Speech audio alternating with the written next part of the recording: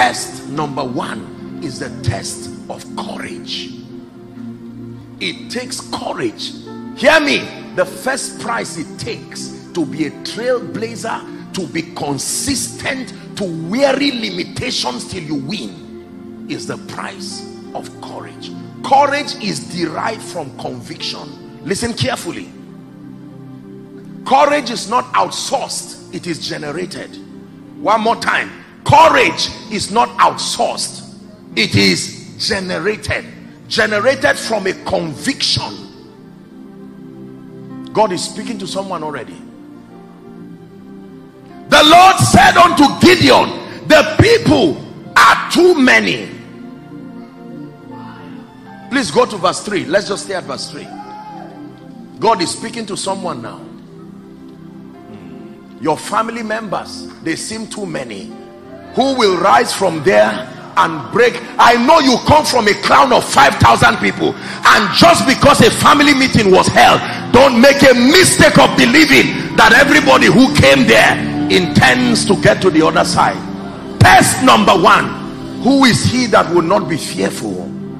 Who is he that will not be afraid? He said, whosoever is fearful and afraid, let him return, and return early. Don't waste our time. And the Bible says 22,000 people, for God's sake. They said, Gideon, we are returning. Remember the dream God showed you. I'm still returning. Remember, you've come too far. You left your house. I'm still returning. Can I tell you, many have returned in ministry. Many have returned in business. Many have returned over their health. Many have returned. I'm here to encourage someone. Pass this test. If it is there, hold on. Before I pray for you, you have to know that there are tests you must go through. You may not like what I'm teaching you, but if it's advancement you intend to have, there is a test.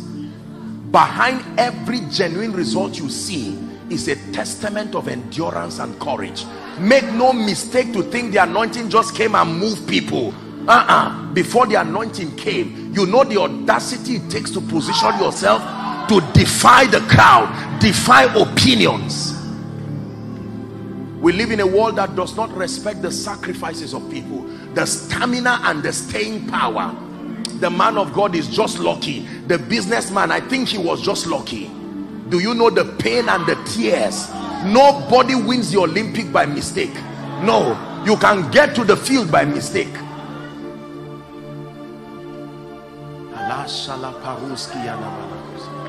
Please listen carefully, because God is speaking to you. The test of courage. Deuteronomy chapter 20. Let's hurry up. Someone's life must change this night. The first 4 verses, Deuteronomy 20.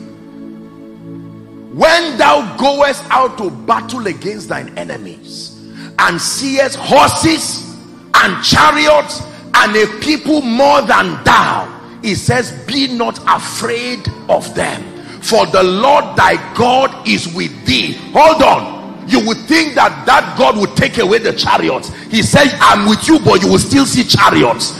You will still see horses. You will still see people more than you. Oh David, when you see the size of Goliath, don't be afraid. Remember the one that is with you. Forget about the size of the adversary.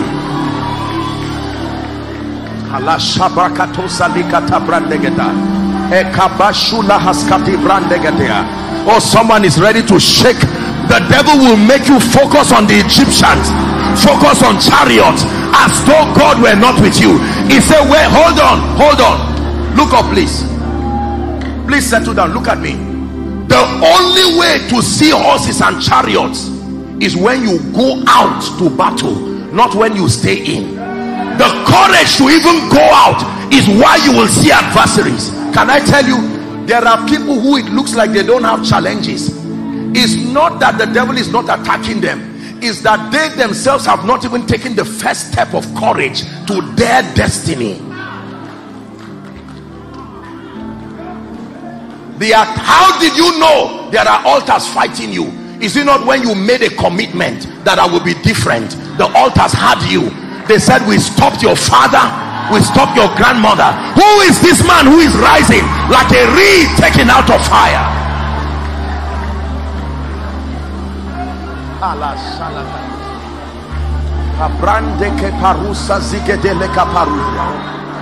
When you go out to battle, it is not unusual to find forces that are greater than you. No, that sickness in your body, those bills, you stand and you make up your mind that everybody lived in a rented apartment forever, but in the name of Jesus I will build. And you ask, how much can I buy a house? And they tell you 30 million, and you check your account and see that you have 4,000. You laugh at yourself, feeling like a fool. Remember, the jealousy of God is standing by you to defend you. Please sit down. And it shall be, when ye are come nigh unto the battle, he said, the priest shall approach and speak to the people. We are reading to 4. And shall say unto them, hear, O covenant people, ye approach this day unto battle against your enemies. Let not your hearts faint. Fear not, and do not tremble, neither be ye terrified of them. Why?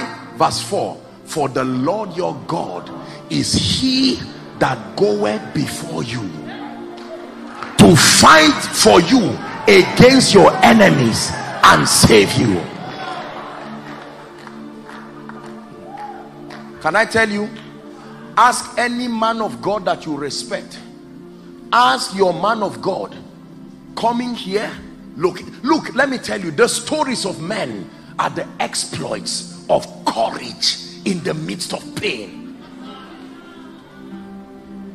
There are people today, they were told they would not survive certain things. They refused that I will not die.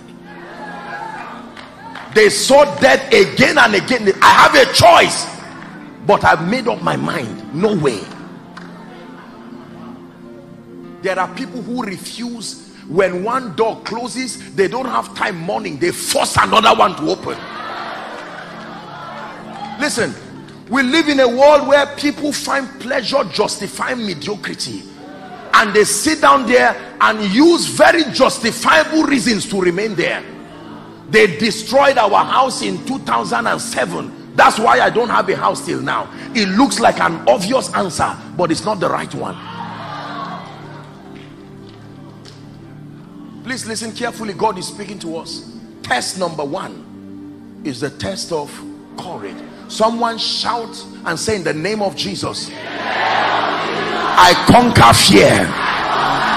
The fear of opinions, the fear of failure, the fear of the past, the fear of the future. Turn it into prayer right now. Turn it into prayer right now. In the name of Jesus, I conquer fear. I conquer fear. Fear over my tomorrow, fear over my destiny. The Lord is with me, standing by me like a mighty, terrible one.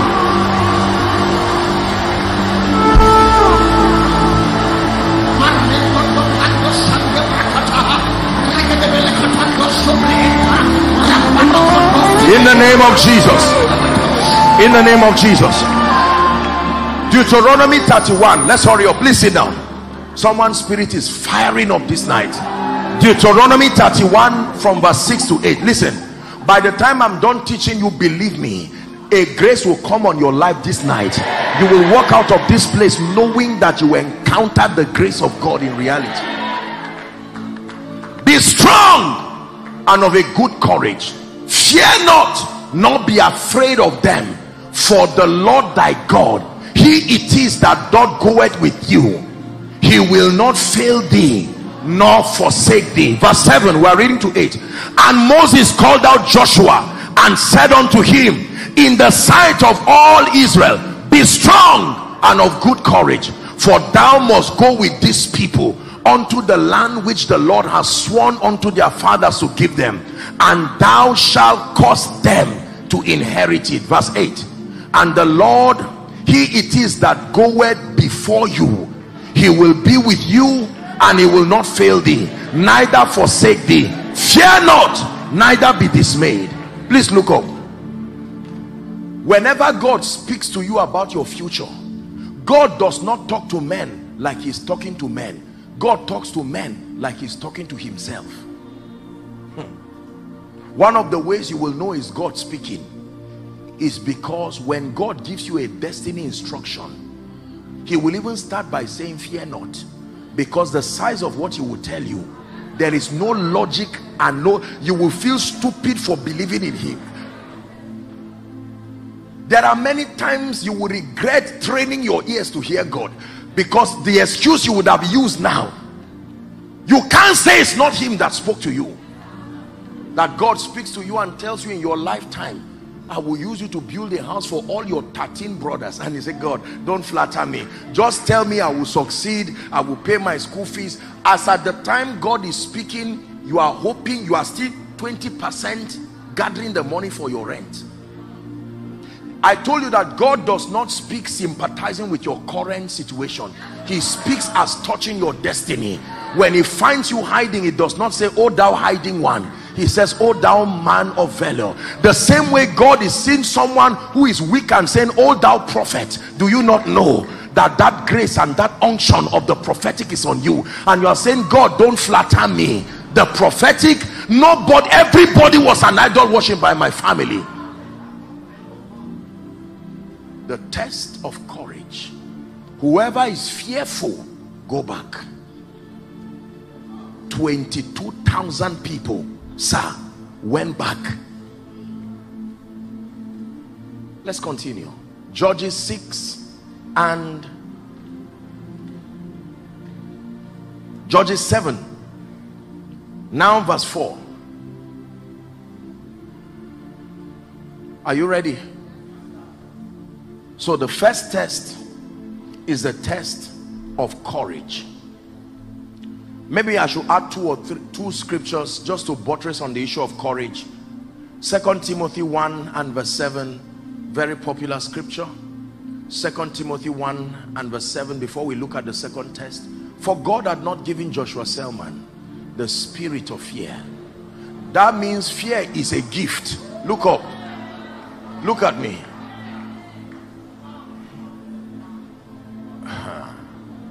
That when you find fear at work in you, you received it. Anything given can be rejected. Is that true? The Bible said God has not given. That means someone else gave it. God has not given us the spirit of fear. Look how powerful fear is. It takes 3 spiritual forces to dislodge fear: power, love, and a sound mind. Don't downplay fear. Fear is the spirit that foreruns every other spirit. Every other spirit stands waiting for fear to open a door. No spirit will enter a door that fear has not opened. Did you hear what I said? Every spirit is at the mercy of fear. They wait patiently for fear to open that door. Then every other spirit can come. God has not given us the spirit of fear. Let me tell you, your destiny will require courage. You will stand face to face before mountains. You will stand face to face before, some of you, life-threatening issues. Maybe some of you are already even standing in front of those things. Who art thou, mountain, you should say, before Zerubbabel. When that beast was roaring, 6 fingers and 6 toes, even the veterans of war in Israel became afraid. And a young teenager who came to serve his brother's food, he heard the voice of that beast, and he went and stood there, and he said, what is happening? Who is this? They said, Goliath. Goliath. And he looked at him. He said, please give me a chance to do something to this man. He went to Saul. The brothers drove him and said, go back before he kills you for nothing. And he went to King Saul, and Saul said, from what tribe? I want to know the covenant that backs you. That's all I need to know. When he stood before him with a sling, Goliath said, am I a dog? I will kill you, but respect me. You must be such a stupid boy. You come to me with a sling? Look at your warriors. You've been a shepherd with sheep. Your veterans are afraid. And when he was done talking, you would think that David would kneel down and say, I'm sorry, I'm just a teenager. David said, let me even tell you how you will die. This sling will bring you down. Your very sword is what I will use to remove your head. Ah, goodness. Courage. Can I tell you this? Some of you, after this conference, you may not have money to buy sharp sand, but go and stand where that land is.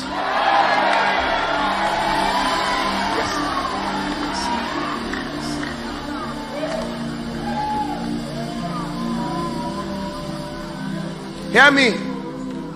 You may not have a ministry now and nobody is placing a demand on you, but go to the bush where your audience is. Stand there and hold a stick and begin to preach like I did many years ago, and decree and declare by the Spirit. Sense the anointing there. Train your gifts in the bush. Train your anointing right there, because sooner or later the one who is a way maker will make the way for you.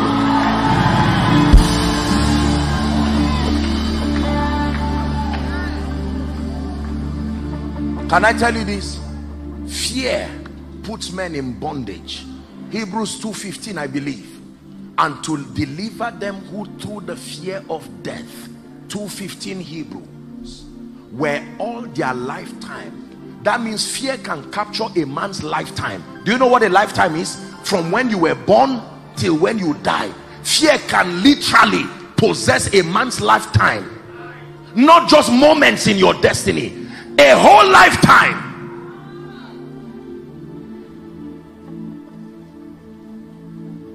Courageous people are those who win in our world today. Those who are overly conscious of what people say. I made a statement, who liked it, who commended it, you are ready for failure forever. There are times you will have to stand alone. Can I tell you something? You see, the ways of God does not always show the wisdom behind it immediately. There are times that you will look foolish for 10 years. It's the 11th year that will show you were wise for 11 years. But the courage to stay. When Noah was shouting and saying rain is coming, hear me, rain is coming. For 120 years he was shouting. They laughed at him. He said, I'm giving you a chance. All the animals were wise. They didn't argue. As soon as they got the call, in peace, 7 by 7, 2 by 2, the animals who could run faster than men, who could climb trees, who were even more technical, they quietly came, and all the men who were helpless, they stood there arguing. It was God who closed the door. And the Bible says the rain was structured such that heaven gave its own rain, earth gave its own rain. Whoever it meets in the middle, and that was where it killed everybody. Can I tell you this? Most of us in our world will never be great because of the fear of being alone. There are people who will leave God 1,000 times to gain friends. There are people who will abort their destiny 1,000 times because of acceptance. Our generation has such an obsession for acceptance. Don't get me wrong. Acceptance is one of the psychological indices that make for fulfillment. I understand. But let me tell you sincerely, if it is destiny, there are many times it's at the end that the vision speaks. But you don't start building at the end. You start building alone. Foolishly sometimes. And as your wisdom unfolds, God now honors you. Once upon a time in this Lagos, there were people who were tying water. Is that true? Water like what you call pure water today. They were tying it in a leather. You still remember? And someone looked and said, no, water is an essential. We can package this in a more intelligent way. Do you know the risk it took? What if they failed? Question, did they fail? The man who builds a hotel with 130 rooms, question, Who signed that I will come and sleep in your hotel? The pastor who buys a land and builds a church, did anybody sign a covenant with him that I will guarantee you midweek I am there, church service I am there? Somebody say courage. My dear worshippers, when you write your songs, does anybody give you any guarantee that I will come and sing? Everything you are celebrating today is the other side of courage. The other side of courage. The other side of courage. 7-Up, you know 7-Up that you take? I'm sure you know how the name 7-Up came. 7-Up just means 6 down, 7 up. The man failed 6 times woefully. He named that product after his results. Today you drink it, but behind what you are drinking is the pain of a man. Look at me. I always wondered why God through the prophet would tell Naaman to go and bath 7 times. God, you are mighty. What is 7? I later found out that there is something about the law of process that was taught in that miracle. Do you know that after Naaman took his bath 6 times, you thought there would be evidence of cure to encourage him? He was still as dirty and scaly and as tattered as that. 5 minutes to your miracle, it will still not look like it. This is the thing about God that you have to understand. Can I tell you this? Go and ask Elijah. He prayed and said, check for me. Nothing. Prayed and said, check for me. Nothing. 7 times. Even the 6th time, nothing. The same way you are seated today, you don't know it's tomorrow that prophecy has written that you will be smiling. As it is right now, nothing is in your life.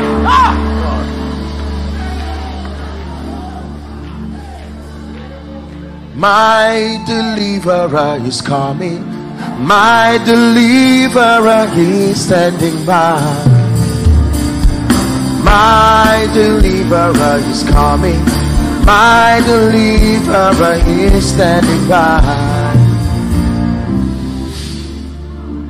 The prophet said, by this time tomorrow. You thought a cloud would suddenly start moving, and the nation of Israel would say, wow, a cloud is forming. After the prophet spoke, I'm sure even him, he went back and said, God, I've spoken. Don't let these people kill me. A woman that can eat her child, is it a prophet she will not eat?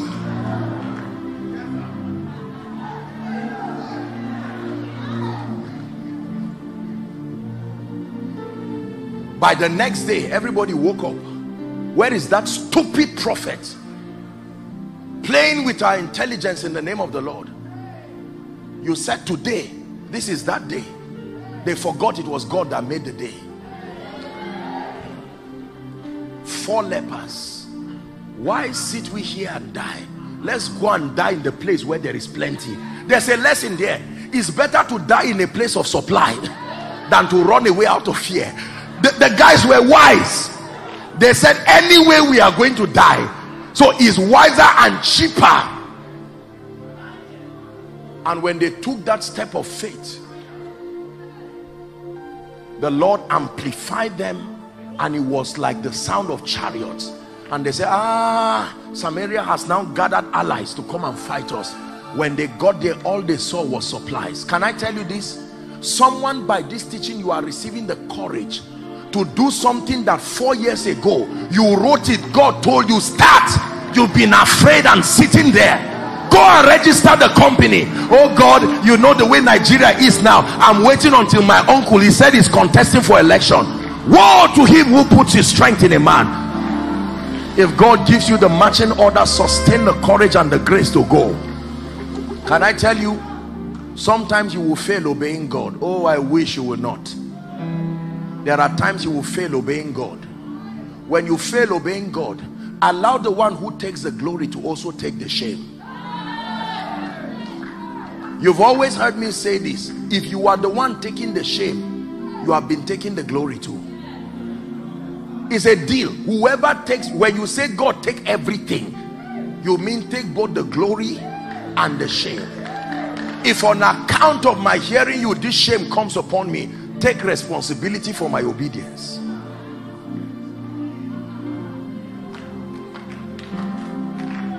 Please sit down. Let me give us